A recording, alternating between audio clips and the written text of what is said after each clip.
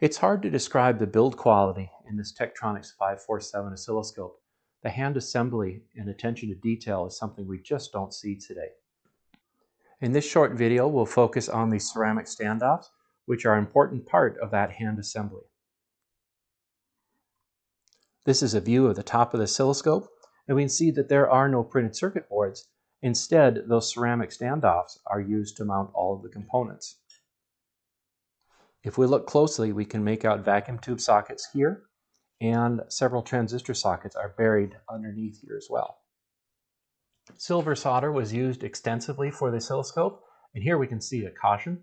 It is desirable that only silver-bearing solder be used on the ceramic terminals, and for tinning the iron. We also see a caution that ordinary tin-lead solder may be used, but it will break the ceramic to solder bond.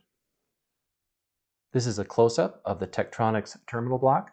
Here we can see the ceramic and the metal inserts into which the components were silver soldered.